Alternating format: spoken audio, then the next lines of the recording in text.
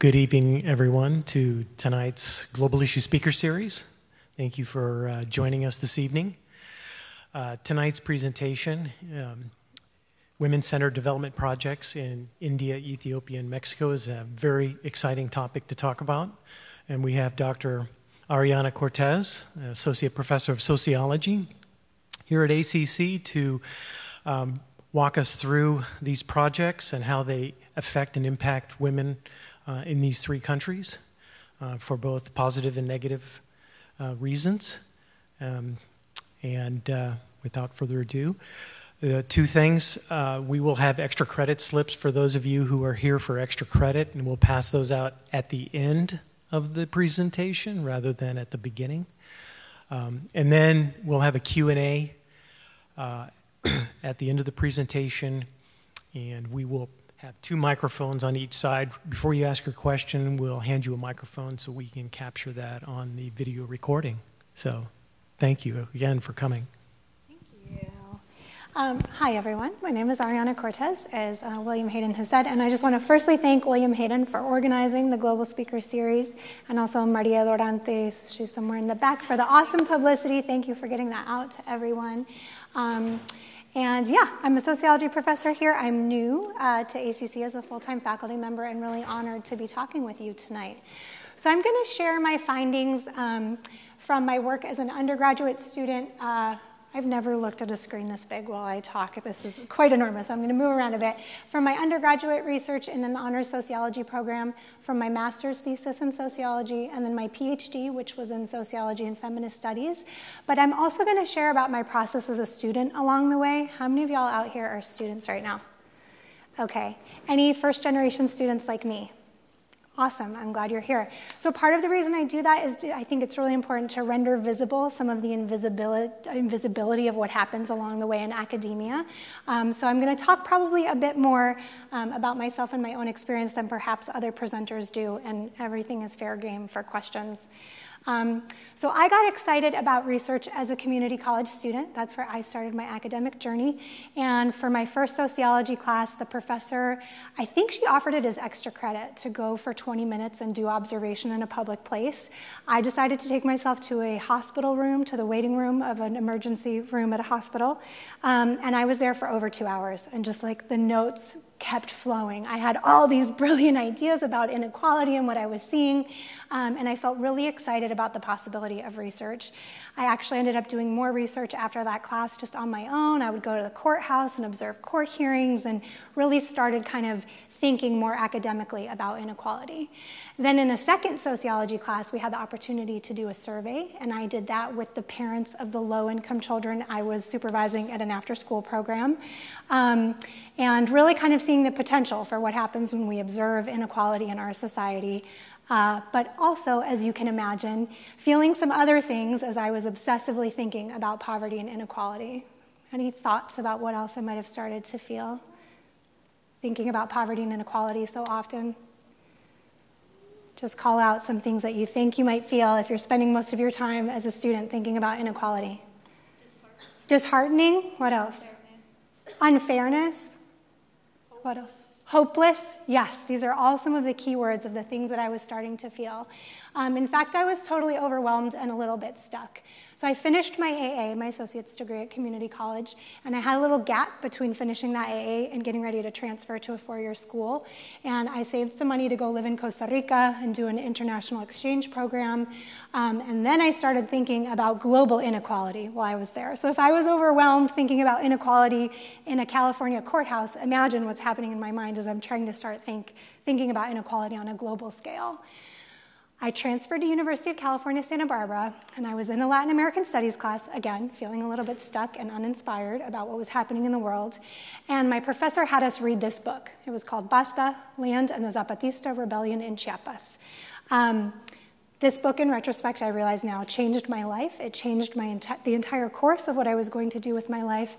And I like to offer it as a plug for doing your classwork. You never know where it's going to take you. So if your instructors are recommending that you read something or check something out, there's probably good reason to it. So this book was about the Zapatista uprising. Just by a show of hands, are any of you familiar? I already know some of my colleagues are familiar with this term. Is anyone else in this room familiar with what happened in the Zapatista uprising? Okay, good. I'm going to walk you through it. So it's sometimes called a rebellion. Other folks call it an uprising. It's been referred to as a revolution. Some of the members of the movement just call it a movement. And it began in the early morning of January 1st, 1994, and it involved at least 3,000 armed indigenous peasants who are native, folks who are native to the lands living on the countryside, and it included men, women, and children. Basically, they showed up in towns and large ranches on the morning of January 1st, 1994, wearing masks to cover their faces. They were armed, and they released a declaration of war on the state of Mexico. So in order to understand a little bit more about what they did, we'll start with the where and why. How many of you are familiar with where Chiapas, Mexico is? A couple people. It's actually in the news today, right now, with the caravan of migrants coming through Central America. They have to cross through Tapachula, which is one of the main cities on the border there. So it's the southernmost state of Mexico on the border of Guatemala.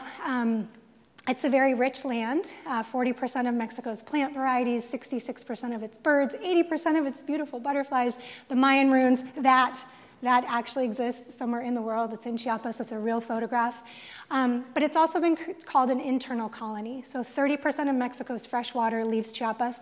30% of Mexico's fresh water comes from Chiapas. 35% of Mexico's electricity. Chiapas exports timber, petroleum, coffee, uranium, cattle, corn, bananas, honey, sugar, people, and what's left? Poverty. It's a very, very poor place. At the time of the uprising, it was the poorest state in Mexico, which was already a relatively poor country. 2/3 of the people in Chiapas were living and dying in rural communities. 1.5 million lacked access to medical care. 90% didn't have potable water, which is drinking water. 75% didn't have access to any sewage system. 72% of children were not completing the first grade. 80% of the rural population was malnourished.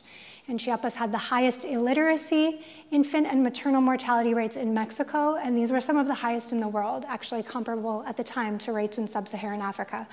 So very, very, very, very difficult circumstances of poverty.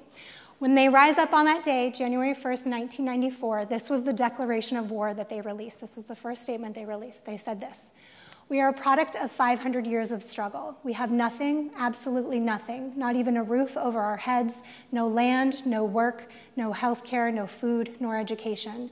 Neither are we able to freely and democratically elect our political representatives, nor is there independence from foreigners, nor is there peace nor justice for ourselves and for our children. Today we say, enough is enough." So some of the things that were really unique about the Zapatista movement were that they were critiquing globalization and neoliberalism, which basically we'll just use to mean free market capitalism.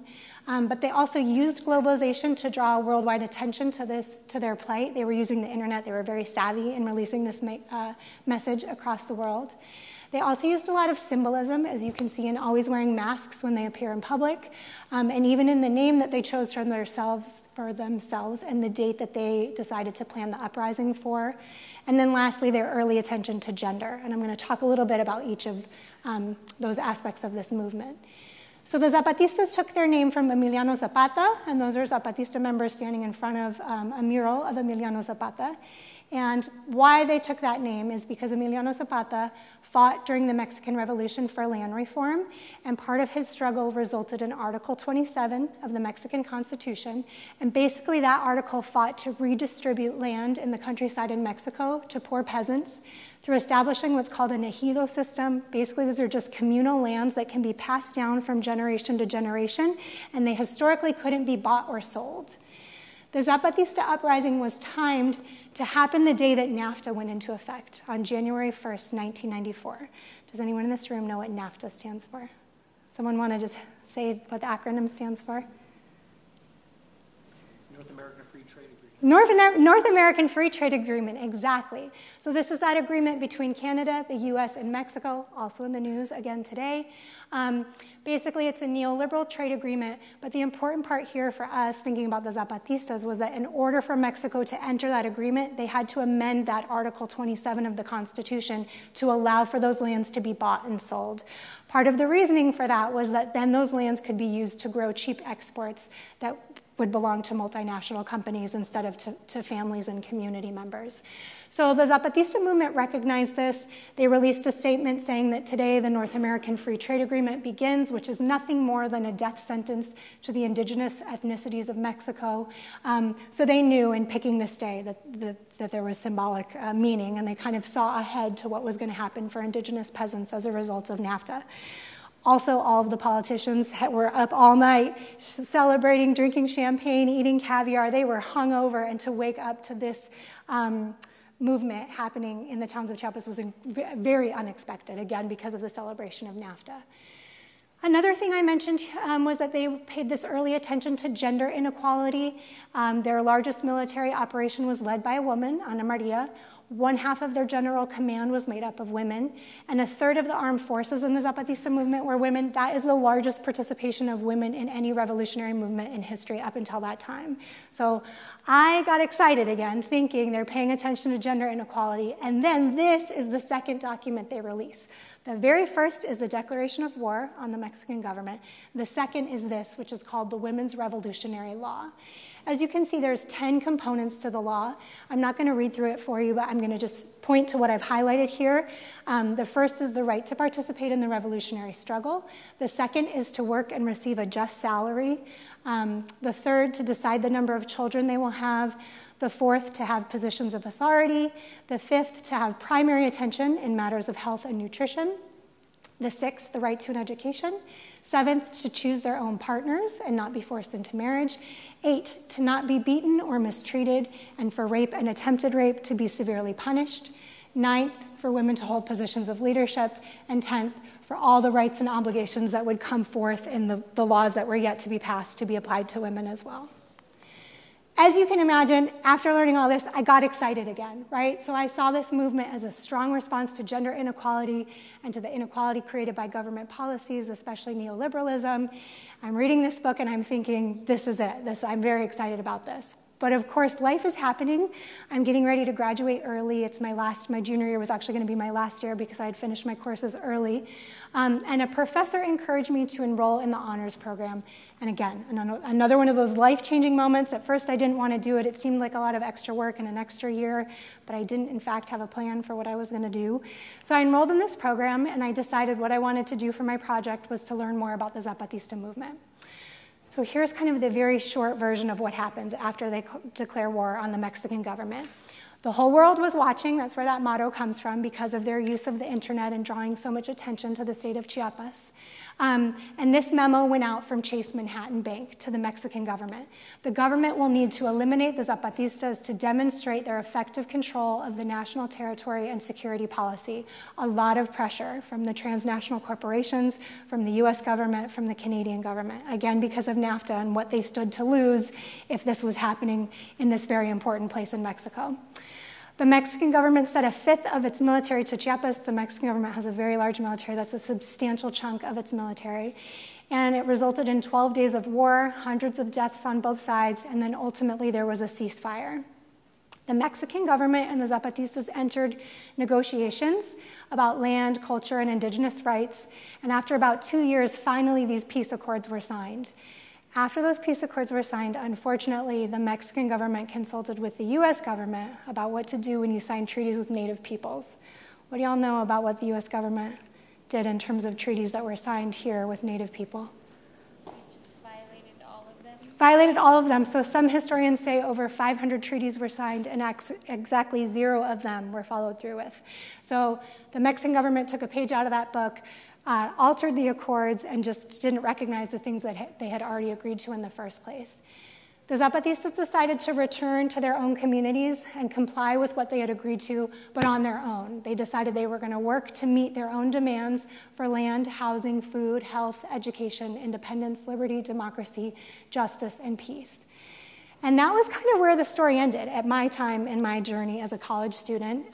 So I told my advisor, I need to learn more about this. I'm really excited about this. I need to learn more. And he said, you should. He was a theorist, he's a revolutionary theorist. He did a lot of theorizing, which means he spent a lot of time in the library. He assumed I was going to go spend a lot of time in the library. I decided I was going to just take myself to Chiapas. Unbeknownst to him, I scared him. I emailed him from Chiapas. I was like, hey, I'm doing that research we talked about. He's like, at the library? I'm like, no, I'm in San Cristobal. I had no idea what I was doing. I was 21 years old. I was supposed to go with a global exchange project. It got canceled at the last minute because they didn't have enough people. And I just decided, well, I'll just go anyway and figure it out. It can't be that hard. I took a bus to one of the Zapatista communities. Someone told me sort of how to get up there. And as I was on this combi, the woman sitting next to me was a Reuters reporter, a German Reuters reporter, who said, what do you do? Where are you going? What are you doing? I said, oh, I'm just going to meet with the Zapatistas. She's like, do they know you're coming? I was like, no. And she said, this is a whole process. You need to go back and get your passport. You need to write them a letter. You need to leave that letter with them. You need to formally request your intent to enter the community and tell them what you plan to do. And then you can come back in 48 hours and possibly have access to the community. So I learned that these things in the communities move very, very slowly and on the Zapatistas' terms, which is a really big lesson for me, especially coming from this culture of things happening quickly. And I came and went for about a year, and then I ended up moving there after college and lived in Chiapas for a year. So I'm going to share with you what I learned from these communities. They are now autonomous communities, and they basically started by kicking all of the government officials and facilities out of their communities, government teachers, elected officials, whenever they could, the military, and they returned to indigenous ideas of collective representation and consensus-based decision-making. There's a lot of complex indigenous ideology here I'd love to tell you more about, but I can just say now consensus-based decision-making means everyone in the room has to agree to be able to move on. Just look around you and imagine what it would take for all of us to agree on probably anything to be able to leave this room and move on with the next thing. So it's a very, very slow process. No alcohol, no litter, no drugs, no migration. And again, this emphasis on largo plazo, or long term, really thinking very, very far ahead and being willing to move very, very slowly. They returned to an emphasis on cooperatives, using weaving, coffee, candles, and bread as things they could sell collectively, and collective animal care and child care and agriculture. And they started a training program and really kind of built up all the infrastructure for healthcare, education, and local governance, at least in the main community where I spent the most of my time. So I'm going to focus on those three areas for this first half of the presentation before I tell you about what I saw in other places. So they developed their own autonomous healthcare clinics, and these clinics have everything from OBGYN to dentists and pediatrics. That's the hospital in Oventique, the community where I spent the most of my time. It looks really different now. They've even invested more in it, and it's substantially bigger. They use both Western and traditional medicine, so that's a picture I took at the pharmacy. So the pharmacy is actually divided in half, and one side is all Western or pharmaceutical medicine that most of us are probably familiar with. And then the other half was all traditional medicine, so a lot of plants and traditional healing remedies as well.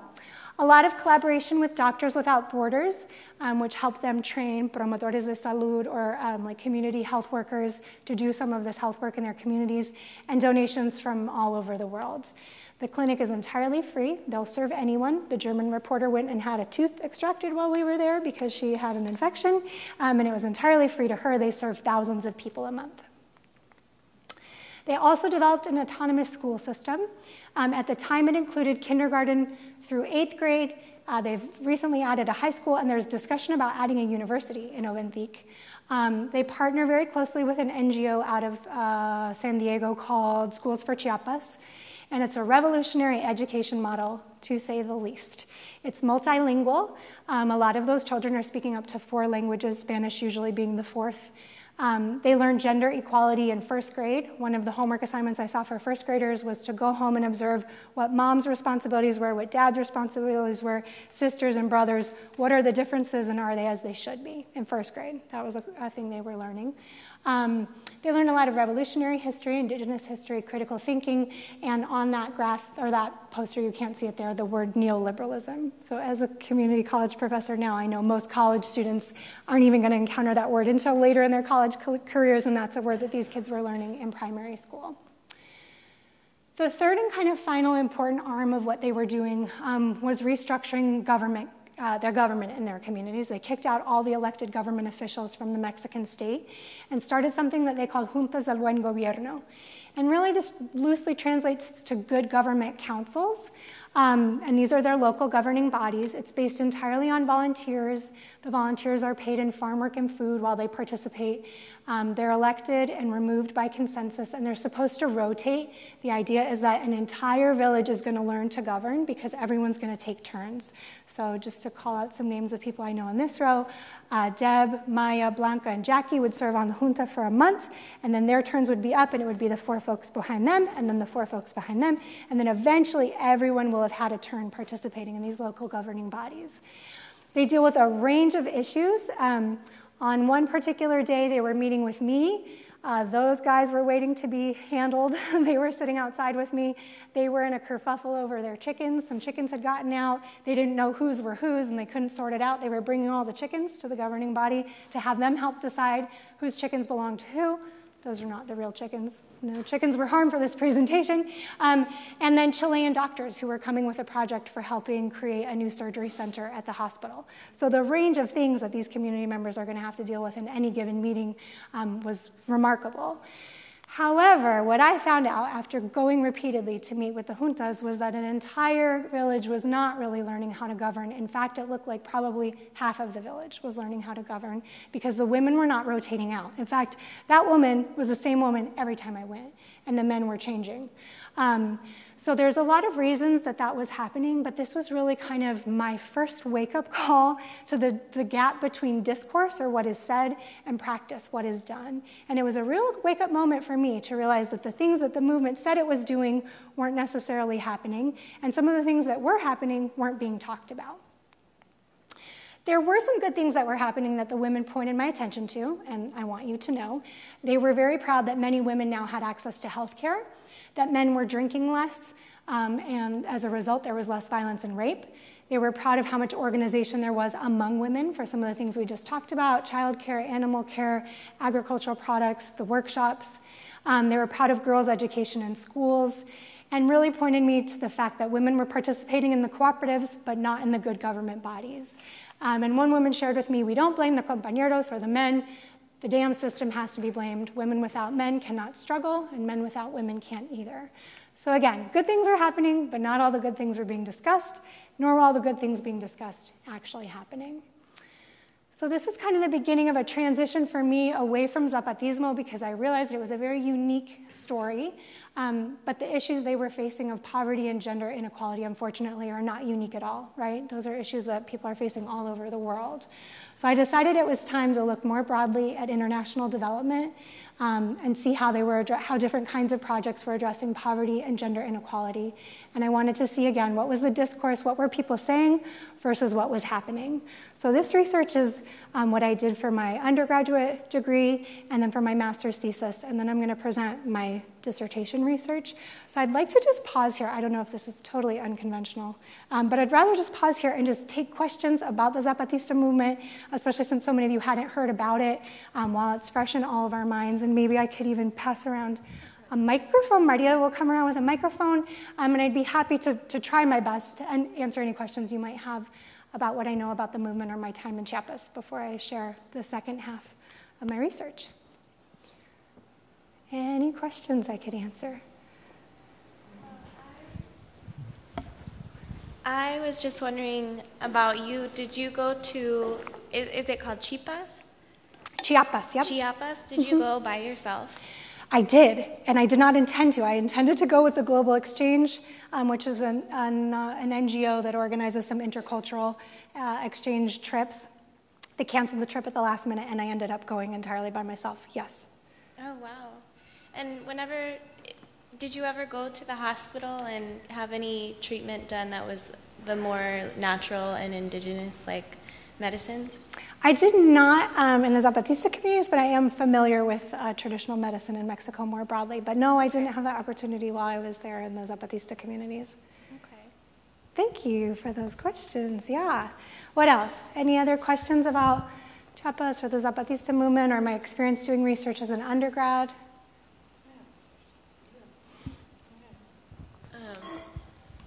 I was just wondering what it looked like in the 2 days that you said that like you couldn't go there yet because they like wouldn't allow you to go in, and like you had no idea. Like, what did those 2 days look like? Just more in depth. That's such a great question. I haven't thought about those 2 days in a long time. I know in retrospect that I realized how naive I was. And I was staying at a hostel in town. So this first community that I showed you, Oventik, that's the hospital and that's the school. It's pretty much mostly the town. There's the school, the hospital, and a couple other little buildings. So I took a long, windy bus ride. I want to say it was about 2 hours in a little Kombi, which was that vehicle I showed you on the last slide. And so I just had to turn around and go back. And I went back to my hostel, and I think I really had to reckon with myself. What was I doing? Who did I think I was to just march down to this place and expect that they would be excited to see me? And of course, write the letter explaining what I intended to do, make the copy of my passport. And in that letter, I did explain that my intention was to just interview Zapatista women. And when I returned to the community and presented these documents to someone who was standing at the gate, they then passed my documents on to the Junta del Buen Gobierno, who reviewed my request and then met with me. So again, really things moving very slowly. So they told me, we're going to look at your request and then you can come back and we'll let you know whether or not you can do this research. I was like, great, I'll see you after lunch, right? Like very much on American time. And they were like, no, we'll see you in February. And I think that was in November or something. I was like, I have to go back to California. And they were like, okay, and we'll see you then. So again, another lesson for me in that things were going to move slowly. I wasn't going to decide how things were going to happen. And so I did make multiple trips based on sort of their response to my request to do this research. Does that answer that? Thank you for making me think about that. I hadn't thought about that in a while. Other questions? I saw, oh, yeah. Oh, are we on? Okay. Did you ever understand why the women weren't rotating? Yes. And do you want to share that now, or is this a reveal later? No, there's no reveal. I'm actually just going to move away from this entirely. Okay. So part of what was happening with the juntas is that you did have to be elected and removed by consensus. And the idea of even putting someone or nominating someone or someone nominating themselves, really that gender equality and empowerment work hadn't been done yet. So to assume that a woman was going to nominate herself or nominate another woman when they're coming out of a very, very long experience of gender oppression without any of that gender equality yet, I think they kind of put the horse before the cart, if that makes sense. They hadn't done enough of the work around creating gender equality for women to want to participate in that way or for them to be recognized as participants. So the revolutionary law set out all these beautiful and lofty goals, right, about what they thought should be happening, but also in reference to the fact that none of these things were happening, which is part of why this document had to be drafted. So for women to want to participate in the struggle or be seen as figures of authority or to have the right to an education, all that work had to go in for them to even get to the point where they were going to nominate themselves or be elected to serve on the governing bodies. The other thing that I think is an issue, one woman straight up told me it was a boys' club. She said, this is the same thing as the old government. It's men acting in this very kind of macho way, overriding us. It's hard to get a word in edgewise, that sort of thing. I was looking for the slide with the image of them. So I think that was part of what was happening, was that it felt like still like a very male model of government, and I think there's some interesting stuff there too. Maybe women had a different vision for what those governing bodies would have or could have looked like, and they were very insistent to point me towards, there's revolutionary government stuff happening, it's just not happening in these good government meetings. What's happening is at the cooperatives, it's happening in the way we're helping take care of each other's children, it's happening in the way that we're getting empowered to participate in some of those other activities. So I think that explains some of it. Yeah. Other questions about the Zapatista movement? How many people were a part of this? That's a good question. How many people identified with the Zapatista movement at the time and today? I actually don't have the numbers off the top of my head anymore, and it's one of those things that there's a lot of loose affiliation. So this main community that I was in has become something of a hub, and there are, villages all around that community of Oventik that identify as Zapatista, but there's also a community right next door that doesn't identify with the Zapatista movement. There are communities outside of Chiapas that identify as Zapatista, especially in southern Mexico. There was a group that took Zapatismo to Los Angeles at one point, and were claiming to be Zapatistas living in an autonomous community in Los Angeles. And again, we just don't really know that much about kind of who fits and who, in what way. There's no clear rules for what it takes to call yourself a Zapatista. But I remember hearing kind of at the peak, 1.5 million families were probably identifying as living in some sort of autonomous Zapatista zone. So I don't know what it looks like today. Things have changed a bit. So yeah, that's kind of the best answer I can give you. It's wide-reaching in its ideology, but in terms of these communities, this really is the main one, this community of Oventik, and then the other villages are much smaller. All right, I'm going to move on. And I'm going to share with you what happened when I decided to ask this question about international development more broadly. So I was motivated by what I saw in Chiapas, and for that PhD dissertation, I decided I wanted to ask what else is happening in the name of women and international development. So I started with popular development projects and wanted to see how they were affecting the lives of women. And then I wanted to look at some of the unintended consequences, both good and bad, of those projects. International development is a huge, broad topic, and I'd love to hear what some of you know or what your experiences have been around international development. A good starting place for those of us who haven't learned much about international development is these United Nations Millennium Development Goals. They were set in the year 2000. They were supposed to be met by 2015. Bad news, spoiler alert, we haven't met them. And this is what they said: eradicate extreme poverty and hunger, achieve universal primary education, which means all children would be in school, at least for the primary years, promote gender equality and empower women, reduce child mortality, kids dying before their 5th birthday, improve maternal health, combat HIV, AIDS, malaria, and other diseases, ensure environmental sustainability, and a global partnership for development, which who knows what that means? I don't know that anyone knows. So as you can see, only number 3 and 5 are explicitly about women, right? Yet what I will argue is that most international development work is actually targeting women. And there are some reasons for that. A good place to start would be a term called the feminization of poverty. We do know that at least 70% of the world's poor are women. So in some ways, women are most likely dealing with these issues. But I want to focus on the way they're being targeted by these programs. One thing is to say that women are facing poverty. Another thing is to put the responsibility of addressing some of these problems on women. So I'm going to present to you some of the popular development discourse and some of the popular development practices. Again, the discourse is what's being said, and then the practice is what's actually happening or what's being done. I'm going to introduce this to you through a quick clip of a documentary. It's about 6 minutes long, and there are some references to violence against women and girls, some pretty explicit references, not images, but in the language. So if for any reason you decide that's not for you, this is a perfect time to take a bathroom break. Just don't drink the water out of the water fountain. So this is the main message. It's about empowering girls and seeing women and girls as the solutions to some of those world problems that we just saw before. The kind of quintessential example of it for me is a book called Half the Sky. It was written by Nicholas Kristof and Cheryl Wu Dunn. And that's their basic argument. If we empower girls and women, they can be the solutions to most of the problems we saw in the previous screen. This book spurred college campus clubs, celebrity involvement, a campaign by Nike. Millions of dollars and millions of people got involved after the book came out. And so I'm going to show you this document, or the clip, the 6-minute trailer of the documentary, because it really kind of, for me, summarizes the popular discourse. It also puts some of the images in your head of the places I'm going to go next and some of the problems that women are facing. I'm going to critique their approach to these problems, to putting the responsibility of solving the problems on women and girls, but I will definitely tell you these problems are real, and I saw them everywhere I went. So we're going to watch this quick clip. I think I don't have to exit out. How we treat women and girls is absolutely essential to who we are as a people. Issue of gender equality globally must be addressed if the problems that we share across the world are being solved. It's the way that we can bring greater peace and balance in this world. We're at the point of freedom, and that means 2 things. One is it's an acts of danger, and the other is protect yourself.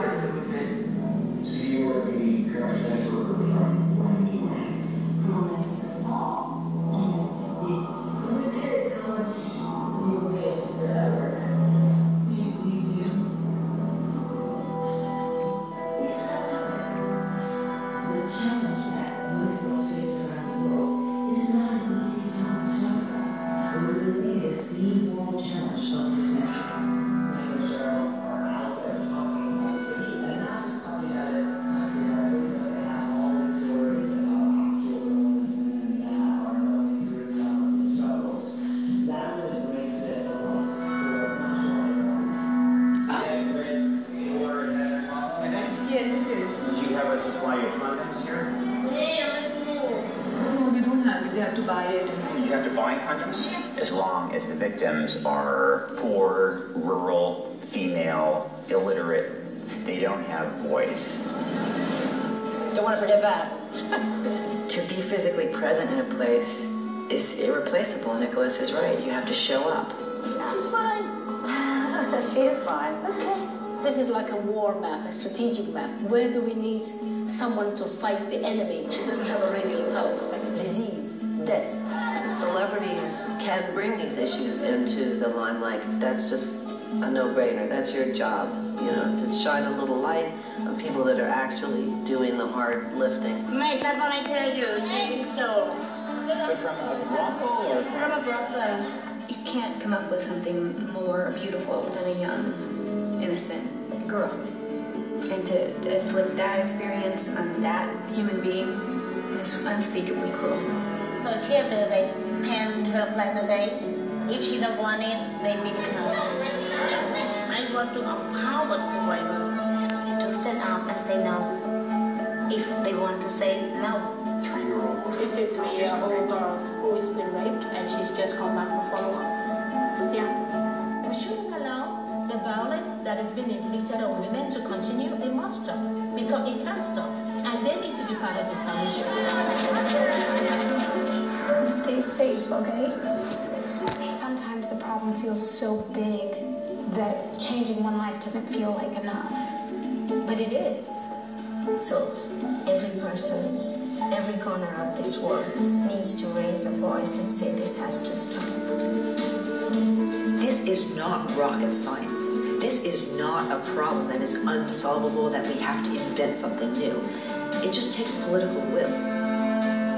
The rights we want to choose our husbands. We want to own the land. We want to go to school.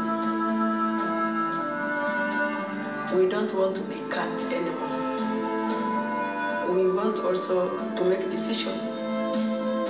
We want to participate in politics, to be leaders. We want to be equal. The hand that rocks the cradle rules the world. If we are going to see real development in the world, then our best investment is women.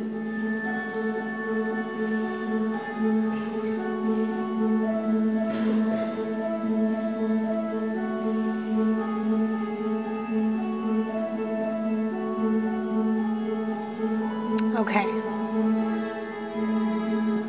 So returning to sort of what the main message is here, let's see if I can get this back into presentation mode. The main message here again is empowered girls and women as solutions. And actually what they say is if you help a woman, she helps a village, she helps a community, she helps a country, and then saves the world. And my critique of that really is that that's a pretty hefty order for the world's most marginalized population, right? If we're already saying that poor women probably carry a lot of the burden of the problems we mentioned before, to then say they also need to be the solution to that problem was concerning to me. So there's a lot of expectations of and pressure on women through these international development projects, and I wanted to know what some of the consequences were. So I'm going to walk you through my research for my dissertation. It was called Women in Development, the Good, the Bad, and the Possible, and I did a multi-sited feminist ethnography in Mexico, India, and Ethiopia. And I looked at a range of projects, everything from small composting workshops in Guerrero, Mexico, to multi-million-dollar USAID operations to transition women out of sex work in Ethiopia, and tribal women's weaving cooperatives in the Himalayas of India. So I did participant observation and interviews in organizations and communities in each of these places. And again, the kind of the two trends I found was that there were good things that were happening and bad things that were happening that were unintended. That was not what the project set out to do, but it had this unintended consequence. So I want to start with the good. These are some unexpected ways that women were experiencing empowerment through some of these projects. One I identified as more freedom to move. This is a quote from a woman who said, "I was sad only in my house all day. Now when I am here, seeing and doing different things, I feel happy." So the freedom to move just afforded by having to show up for these meetings or be a part of these different projects was something a lot of women identified as bringing a lot of joy to their life. Particularly in Ethiopia, the support for rejecting harmful traditional practices is something that women found very empowering. These women said, "We didn't used to talk about harmful traditional practices. Now we have promised we won't do those things to our daughters, particularly child marriage and female genital cutting. A lot of these projects, to participate in them, the women have to agree those are things that they will not do to their daughters." So some of these women identified that as being a very empowering opportunity to have conversations about and challenge some of those practices. Don't make me explain uvullectomy. I still don't entirely understand it. Hopefully someone else here does. It has to do with removing something that hangs in the back of your throat. We could talk about it after. Improved health. Women said that they had increased body mass index, decreased anemia, reductions in HIV, and just overall health improvements as a result of participating in these projects. Something as simple as the leader of the sewing group saying, "Maybe you're always getting a headache when we sew because your eyes are bad," and a woman going to get her eyes checked and then getting glasses, to obviously reductions in HIV and overall physical and mental health improvements that came from participating in some of these organizations. More decision-making power and improved gender relations in the home. This was particularly true for women who were participating in income-generating activities, like these women you see here who are in a pottery collective. They said their husbands were more likely to listen to their ideas as a result of participation in that project, and that my family cares more about my health now. They want me to be well so I can work. One of these women told me a story about her mother-in-law offering her a second bowl of soup, which had never happened to her in her life, and she was like, "What's going on? Why?" And she said, "I want you to be able to go to the cooperative and make the pottery so we get more money." So they wanted to take better care of the women when they were participating in these projects. And the last and final important empowering experience that cannot be understated is something I called increased social solidarity. I realize that top quote is very hard to see, but it says, "These ladies gave my son his vision." And that was a woman who was involved in a group in northern India, and her son had a vision impairment. And she found out that there was a surgery that might restore his vision, but it was far away in the capital and it was going to be very expensive. And so the women in her group started saving behind her back for months and months and months to ultimately give her the money she needed to get on the train and go get that surgery for her son. So she always said his eyes belonged to them, that his vision was thanks to them. The woman you see in the kind of center right of the picture explained to me that most of her family members had died, but that these women in her savings circle would be the people who would bury her, and that brought her great comfort to know that even though she didn't have a lot of family members anymore, these women would be here for her even, in her passing. And then lastly, there was a story in India of a woman who was in an abusive marriage. Her husband was violent towards her, and she hadn't showed up for the group meeting, but she was always very punctual, and her group members knew that something must not be right. And they went and they asked the husband, and he wouldn't say where she was, and they got suspicious. And they demanded that he lead the women to her, and she was actually locked in a cowshed. She had been severely beaten and denied of food and water for a period of time and was probably about to die. The women removed her from that cowshed. They actually confronted the husband, and they brought him to justice before the tribal elders. So again, the fact that that woman would say, "These women saved my life," that cannot be understated. The experience of coming together and feeling like there are other people around you who care about your life and your well-being. Some of the unexpected disempowering consequences, this is the bad. If I've looked at the good, the bad, and the possible, these are the things that I don't think are going well. The first I'm calling the creation of a development elite class, and basically what I saw here was that there were women, usually better educated, usually from the urban areas and a bit more wealthy, who often become the NGO practitioners or the people who are going to carry out these projects. And they go often to the rural areas, and they are the ones who are being paid to learn about participants' life, yet participants are not encouraged to learn about them. They're supposed to be kind of an example of empowered women, but there's this real disconnect. They really don't know each other. They don't know much about the empowered women from the city, about their lives. And many of the women in the projects I worked with were eager to ask me about my life, about gender equality in my home and in my country. And they had a lot of questions about the women who were coming to do these projects with them. One statement here, we think her life is very different from ours. She's educated, she lives somewhere in the city, she comes here in a taxi. We think she gets paid a lot. But again, they didn't know, and there was this disconnect in communication. This other issue I saw was something I called divide and conquer, and this to me was the straining of relations between community members because of the way these projects are often carried out. So, for instance, all of the women in a group might submit individual applications for, let's say, like a pig raising project is very popular in Mexico. The NGO is going to rifle through the applications. Turns out they can only let 5 women instead of all 15 have access to this pig raising project. And the women don't know why. And then they get back the results and they find out they were denied and their next door neighbor wasn't. And that creates a lot of division and tension, especially again because they don't know why some women are getting something and another isn't. I watched as a group that was in charge of water filter distribution look at a map and just arbitrarily kind of draw a line through the community and say, like, the line's got to be drawn somewhere. Not everyone's going to get a filter. So that means next door neighbors, people who have been living next to each other, sometimes for generations, are going to have this new thing that's dividing them. Again, maybe access to a good or a service that previously didn't exist before. There's a lot of backlash, unfortunately, for women who participate in these projects. There's a lot of violence against women who are participating, and then as a result, increased restriction of their movement. So one of the husbands that I talked with said, when your woman is with these activities, the people, they don't understand where she's going. They'll say things like she's being a slut, a gossip, making trouble. And there aren't really very many protections for women who are being asked to show up and participate in some of these projects. Again, going back to this relationship with the elites coming in to kind of observe what's happening, another thing that concerned me was the amount of control and governing and surveilling. Sometimes it's by other women in the group, sometimes it's by the leaders who are coming in from the urban areas. But in regard to the harmful traditional practices, someone told me, we check to see if the women in our savings group are doing harmful traditional practices like female genital cutting. We look hard. And to me, that sounded very invasive. It sounded like maybe they were even inspecting each other's daughters' bodies to understand who was doing what. So again, a lot of controlling, governing, and surveilling that really can create a lot of suspicion and secrecy and mistrust even among community members. This is something that was happening in India around the microcredit phenomenon. How many of you are familiar with microcredit or microlending? A couple people. So I was really concerned to hear a woman share this story with me. We know 3 women from our village who have poisoned themselves just last year. It was because of their loans. Many debtors, so many debtors were coming from them. Oh no, it was 4 women dead. So basically what happens with microcredit is a lot of the time it's contingent on gender. You have to be a woman to get that loan.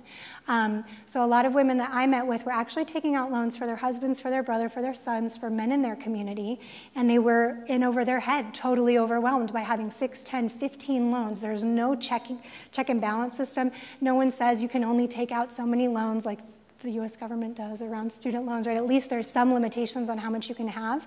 It was an infinite amount of debt.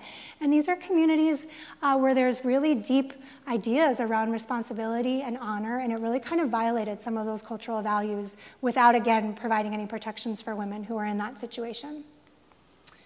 The last and kind of most important thing that I was worried about is something I called the 4th shift. And we're just going to walk you real quick through some sociological theory here.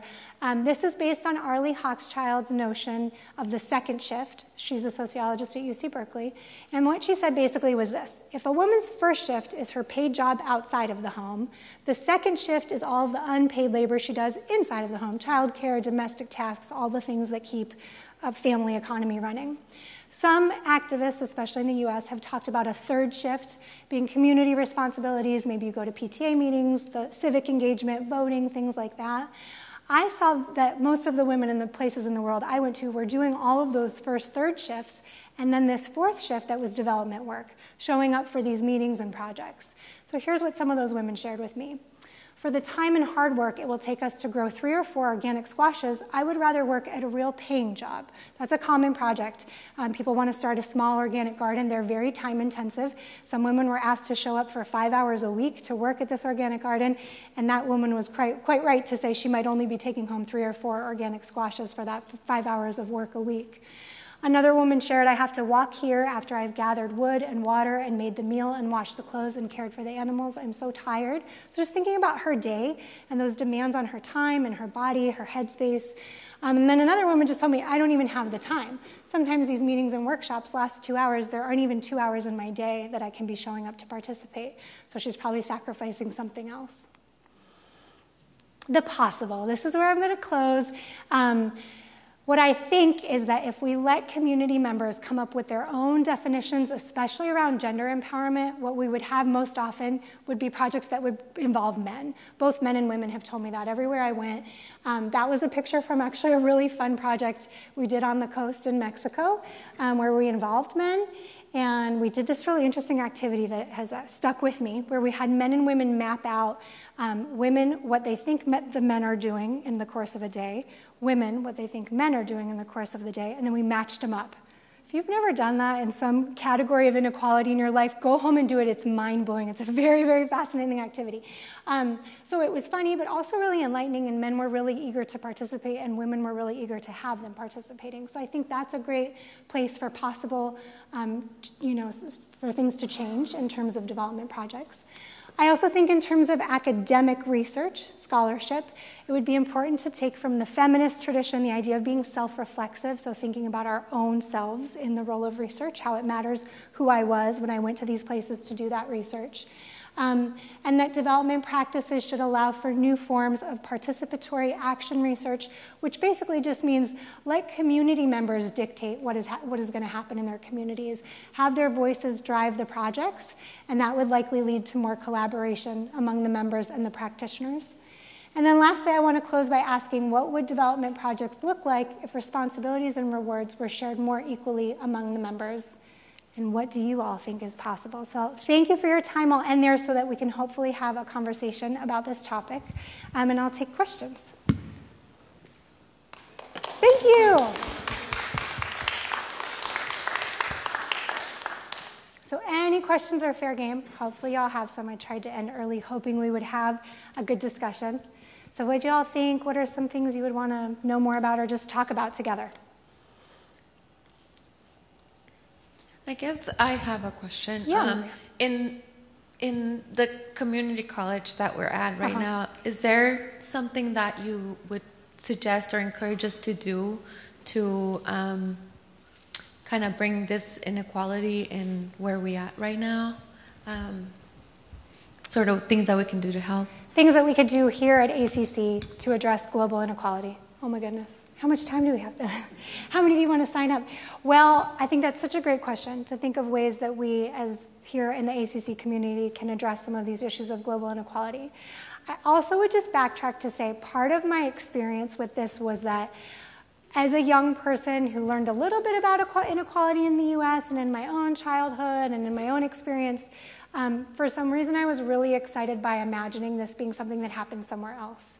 And I'm just kind of like thinking off the cuff here. I wish I knew that this wasn't being videoed so I could kind of walk through that thought with you. But really, I kind of had to go out to come back in, if that makes sense to any of you. So I went to all these kind of places that were very exotic and different for me to eventually very kind of slowly come to terms with all of the issues that we have here at home.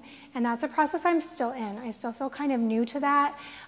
It feels much harder to me to grapple with the issues in my own community than it does to imagine getting on a plane to India and showing up kind of excited and naive about what's happening there. So I think you're asking a really important question also about why sometimes are we more interested in what's happening somewhere else instead of here. There's a great amount of global inequality in Austin, right?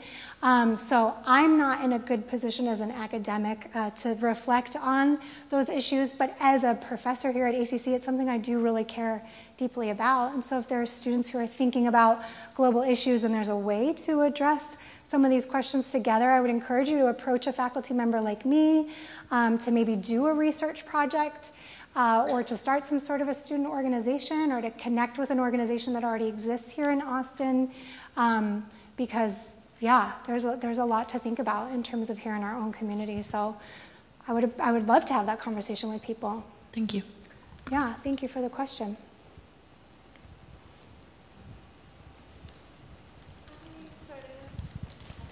Thank you.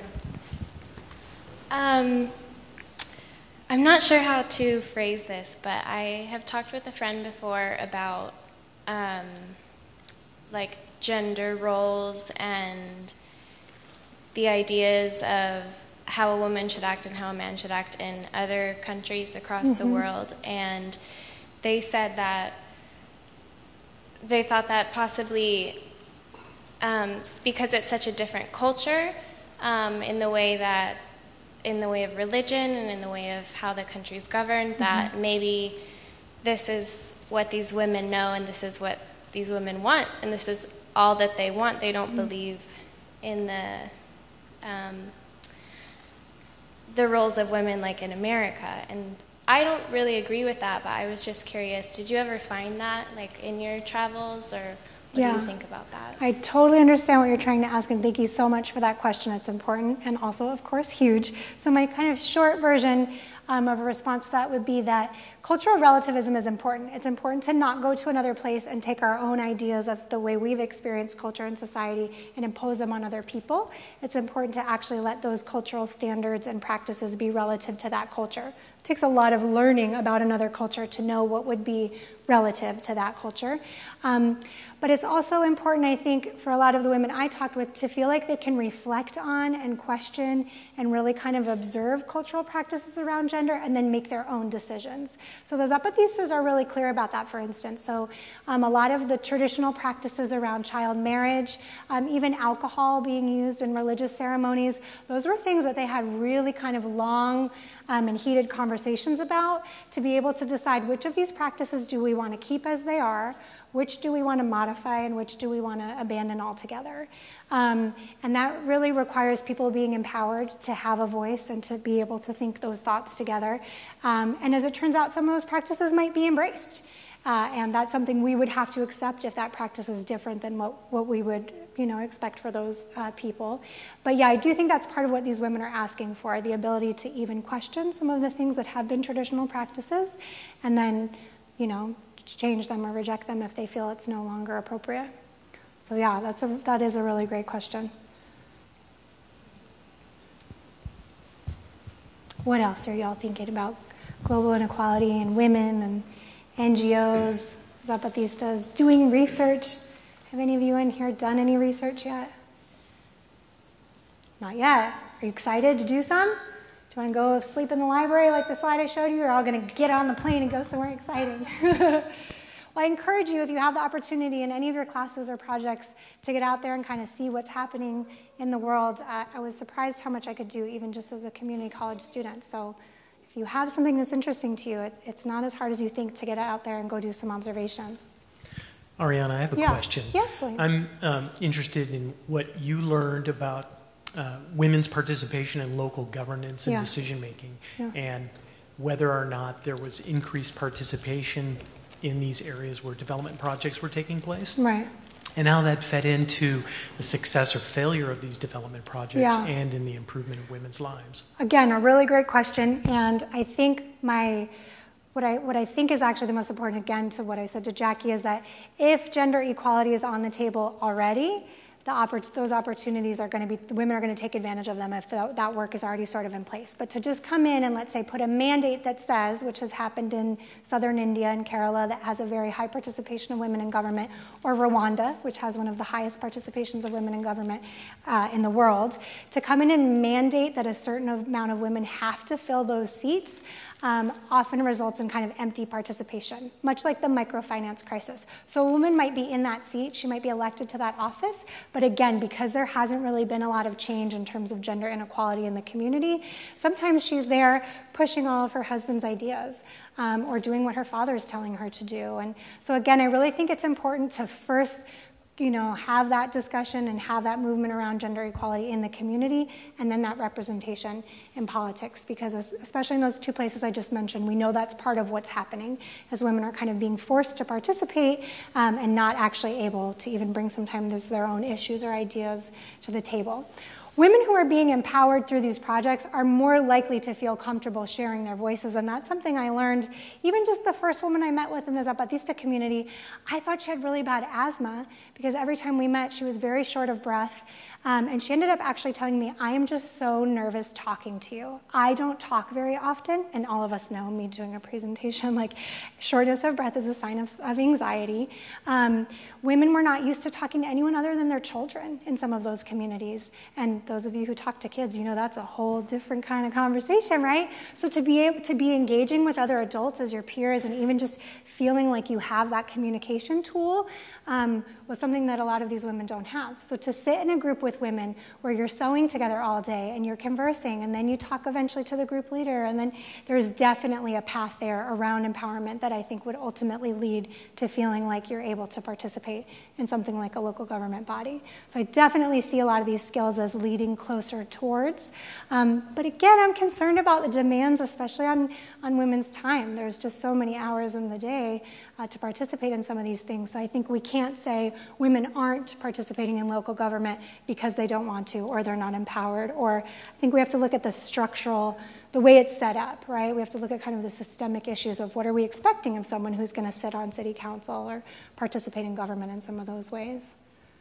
So kind of the division of labor. If men would come over and do more of the work that women are doing, and then mentoring women to do more of the work of governance, that's a long road process that is going to take a long time to Sure. Or if so much of that work didn't exist in the first place.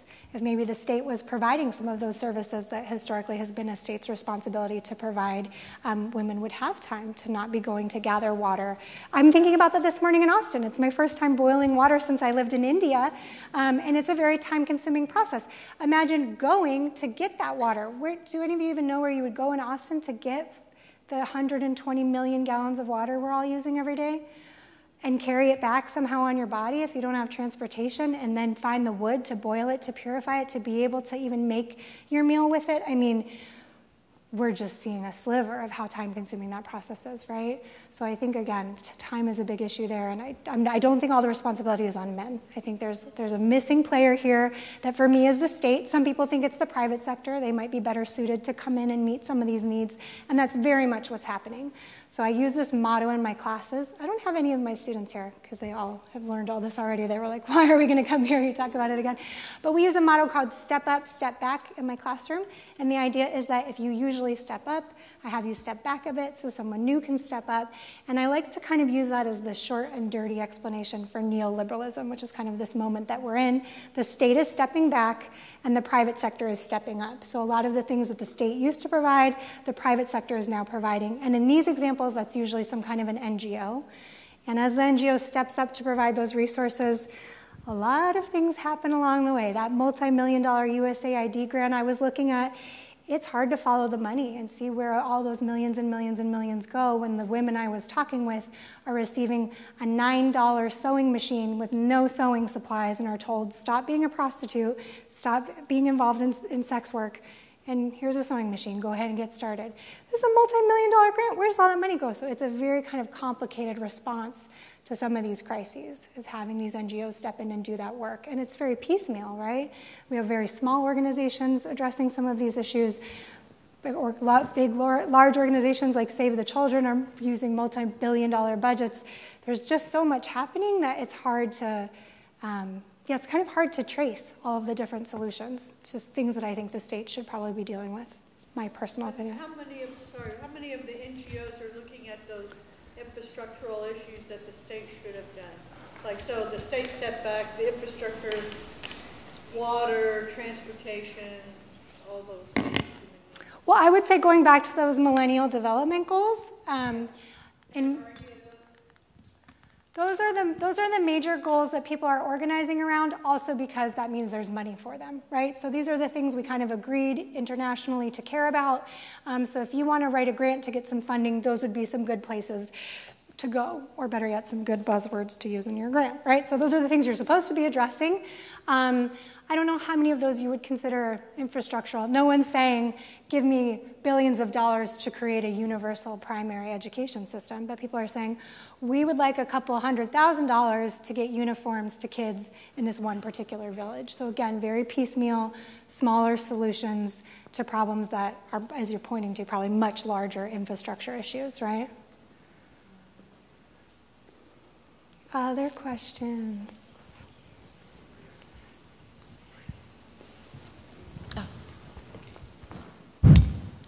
Thank you for the very nice presentation.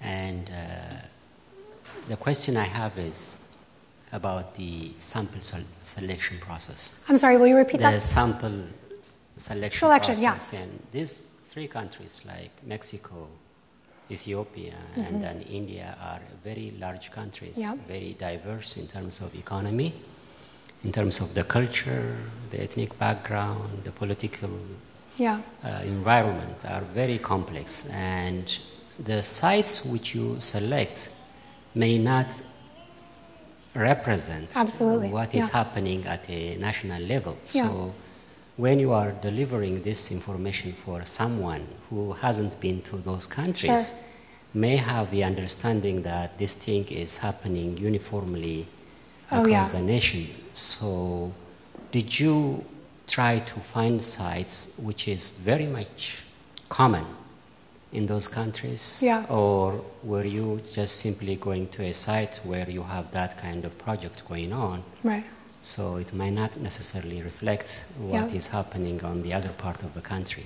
Excellent question, and this is in no way reflective of what is happening from village to village, let alone at the national level, let alone internationally. Absolutely not. What I did do was I set out to go to some places I wanted to go to, and it turned out there are so many logistical things that are going to come up along the way as you try and do research that only so much was even possible in the first place. For instance, I spent a month in Egypt and realized I have no idea what's going on here. There's no way I can even write about this place, and I instead just observed and didn't include it. There were places that I went to that I thought things were going to happen that didn't happen. So no, in no way is this sample actually representative of what's happening. It's representative of where I was able to go, and that depended on the fact that I didn't get any grant money. I put this on a credit card. I relied on the kindness of people to help me figure out lodging, and in some places I did not feel safe. There were a lot of factors that contributed to where I was going to be and not be. So you're right, this is not a representative sample. What I was looking at is projects that tend to say they're empowering women somehow. In what ways are those women experiencing empowerment, and what ways are they not? And there was a very diverse a very diverse range of things that projects were intending to do. I just kind of presented today the consequences that were not intended of those projects. So if the project set out to, let's say, generate income for a woman, we already know that's hopefully going to be one of the outcomes. What were the unintended outcomes of that project? And that's where those findings were summarized from. So the findings that I was sharing that were the summary were things I did see in all of these very different places. But you're right to say that the diversity of what's happening within each of those countries is, it's a lot, and I couldn't entirely take that on by any means. It was hard to get to some of these places, and so that really ended up dictating where I was able to go and what I was able to see. Any other questions?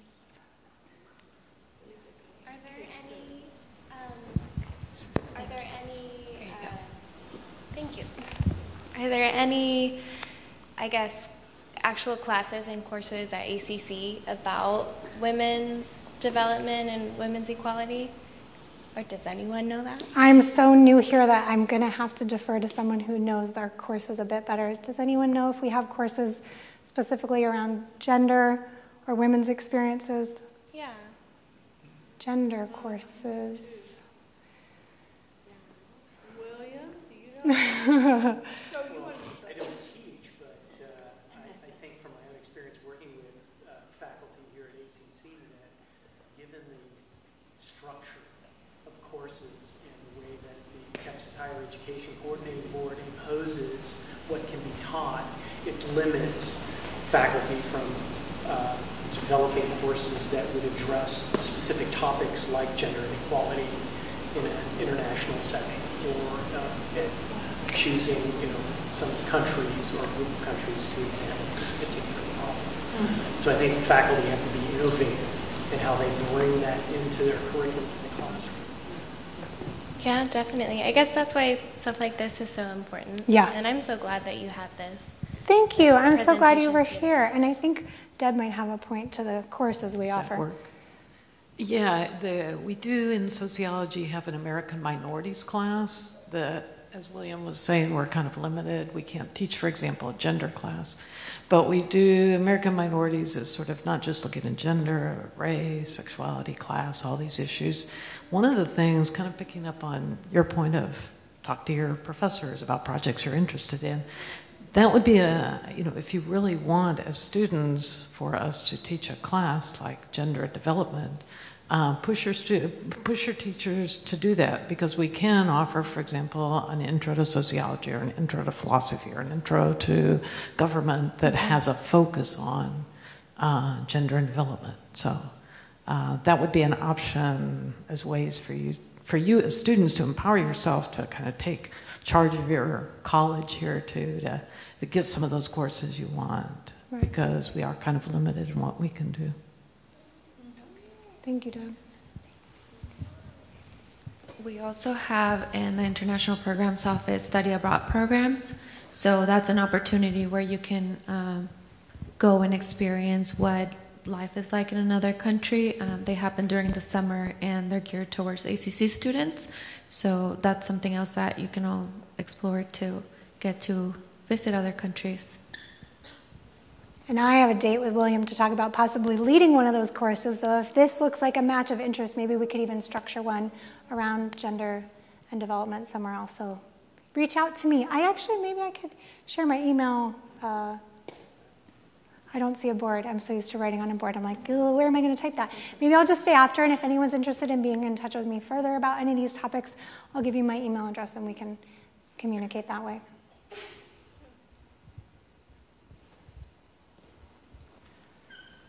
Any other questions?